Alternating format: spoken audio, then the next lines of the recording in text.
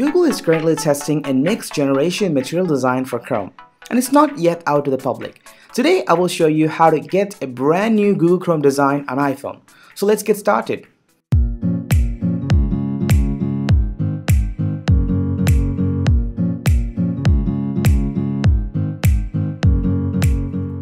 Alright, so let's get into this straightforward. So make sure you're running the latest version of iOS. So in my case, I have installed iOS 12 beta on this iPhone to demonstrate for you guys. So this method will work on any iDevice running iOS 10 or higher.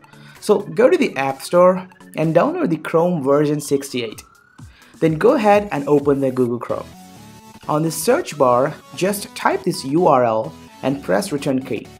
Or you can just simply copy the URL from the video description and paste it here. Now it will take you to this flags page here. So here scroll all the way until you find the option called UI Refresh Phase 1. Ideally it is set to default, just simply change it to enabled. Then close the Google Chrome from the app switcher and reopen the Chrome.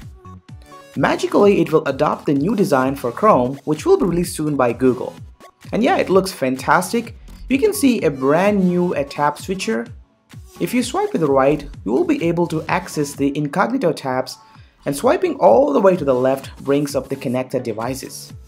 Overall, the new look of Google Chrome on iPhone looks way better than on Android. So try it now on your iPhone and let me know in the comment section down below how you feel about it.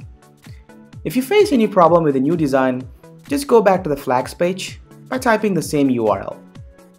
Now set UI Refresh Phase 1 to default, and your Chrome will be back to the normal.